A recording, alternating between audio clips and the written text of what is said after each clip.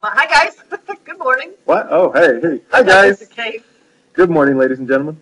You can't change the routine, Mr. Kane. You can't. All right, so should we start over or should we just keep going? Nah, just keep going. Keep going. Okay. I woke you up. All right, limiting and percent yield. All right.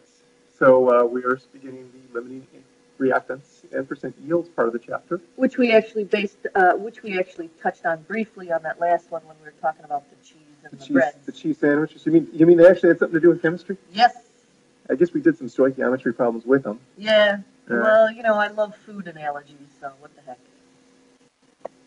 All right, so different terms that you need to know. Limiting reactant. So the limiting reactant is the reactant that limits the amount of product that's formed. So it's the thing that you don't have quite enough of. Okay.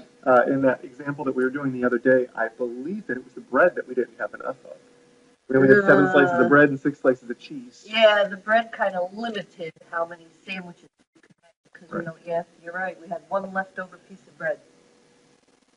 The excess reactant is the reactant that does not limit the amount of production. Okay, so that's the one that we got plenty of. That was the cheese. I think I said that wrong, too. We had a lot of cheese left over, didn't we? You had a lot of cheese left over. That was the excess. Yeah. The bread limited us. Mm-hmm. Okay. Theoretical yield is the maximum amount of product possible given the limiting reactants. Remember we said we could make 3 cheese sandwiches from 7 slices of bread and 6 pieces of cheese? Yes. That's because we only in theory could have made 6. So the theoretical yield, you know what I call the theoretical yield? That is the amount in grams that you calculate with paper and pencil. Okay. That is what you should get if you did a perfect lab. If you did it perfectly, yeah. And of course, nobody ever does a perfect lab. So. Yeah, but you can always get within a certain percentage. Yeah. Mm-hmm. The actual yield is if we were actually to go in lab, which we'll actually do a lab like this. Yeah. And produce a certain amount of product, and that's going to be the actual amount. After you take away the fact that some of it's spilled, or you didn't quite measure properly, overcooked it, walked away from it, talking about your homecoming dress, blah blah blah blah blah. Yeah, homecoming's well over. No one's going to be doing prom, whatever it is. So theoretical yield is the calculated one. Actual is the experimental. Mm-hmm. Okay. What you actually get in lab. All right. That's why it's called actually get. All right, so and then the percent yield, you're going to want to see how far off you are. Rarely get 100%, isn't that correct? Rarely. Right. You're looking at wanting to get somewhere between 85 and 100%. Right. Probably, yeah. Because 10 to 15% in the chemistry lab isn't too terribly bad. Okay, and there's the equation for it. So actual over theoretical. Actual is your experimental. It'll always be a smaller number. Theoretical is the one you calculate, and it'll always be the exact number. It'll always be the larger number, because your actual is going to be a smaller amount. Hopefully, yeah. Well, yeah. As long as you didn't do something really... Yeah. Okay. So solving theoretical yield problems. It's kind of like those, you perform stoichiometry problem on each reactant to form mass, unless you're told otherwise.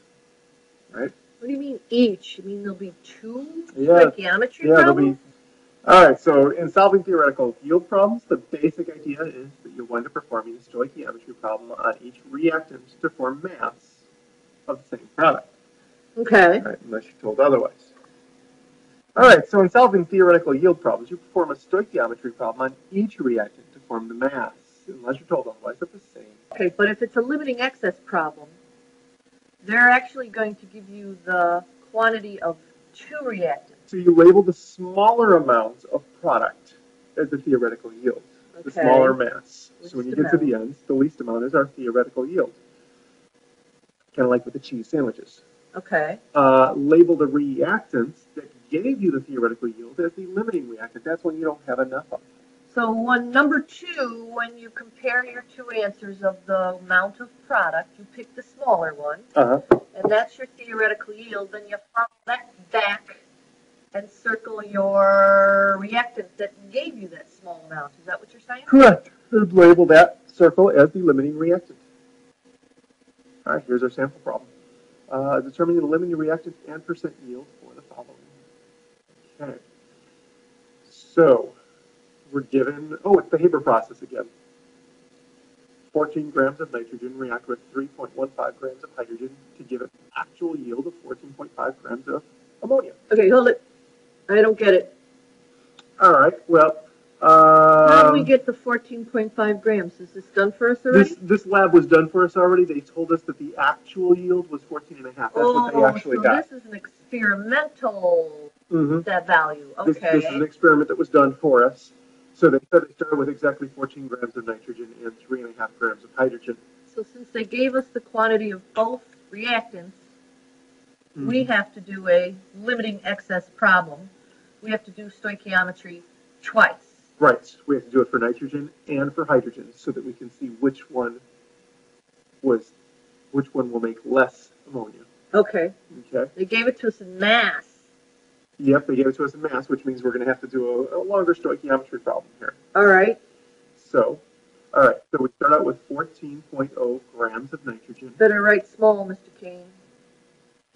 So since the balanced chemical equation is in language of moles, that 14 grams isn't the same language, so we do have to convert. All right, so 1 mole is 28.02 grams of nitrogen.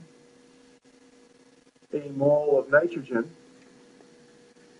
is going to give me, well, this is the stoichiometric ratio. I want to convert to another substance, in this case, ammonia. This is the stoic part, right? Yep, so moles of ammonia. So according to the balanced chemical reaction, 1 mole of nitrogen gives me 2 moles of ammonia. So my grams of nitrogen and my moles of nitrogen are now canceled.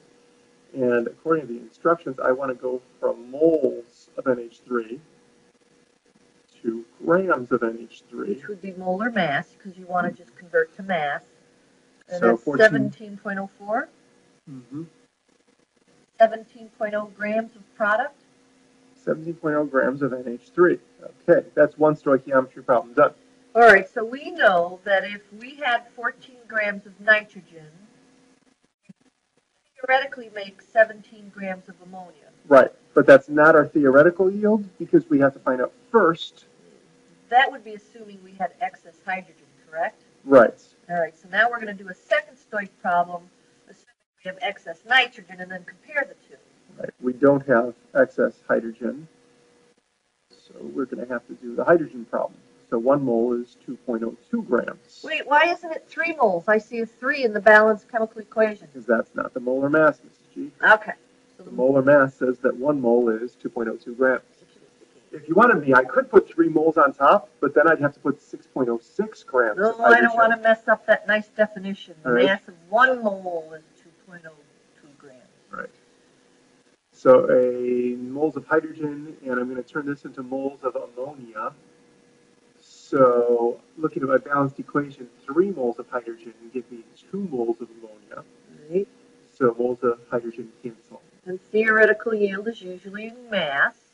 So one last ratio. And the last ratio looks the same for both of them, doesn't it?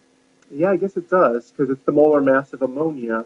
So 1 mole is 17.04 grams. Which is 17.7, I hope.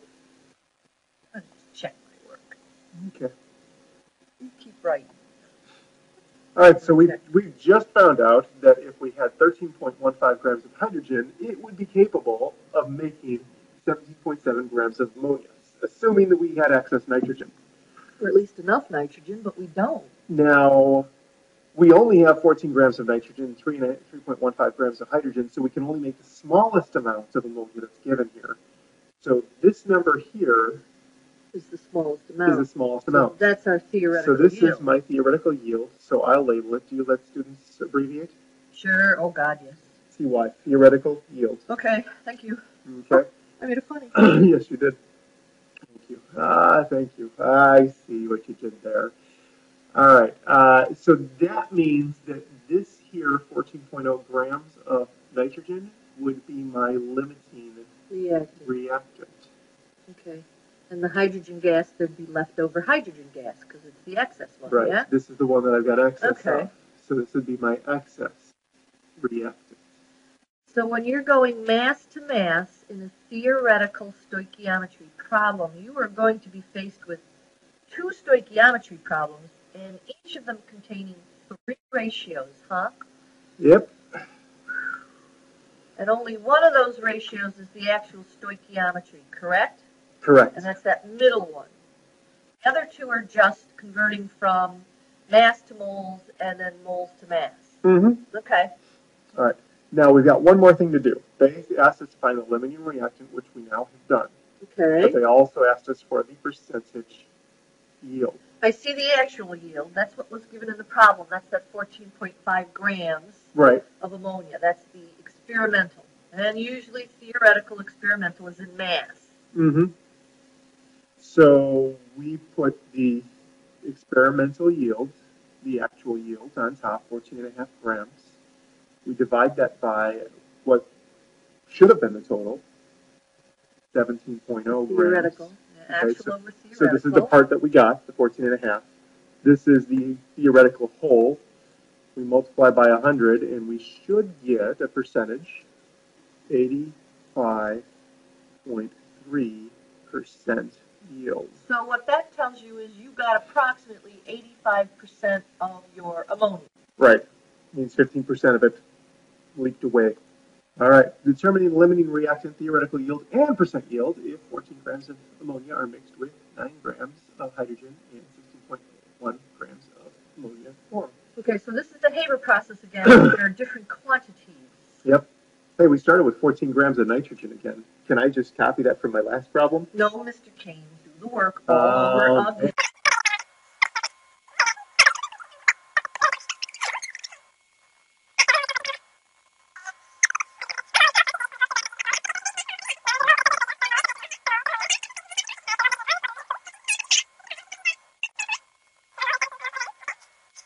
Comes out to be 17.0, which of course is what we got last. Okay. Okay, and so for the interesting part of the problem, now we have only 9 grams of hydrogen gas. Only 9 grams of hydrogen gas, which is actually...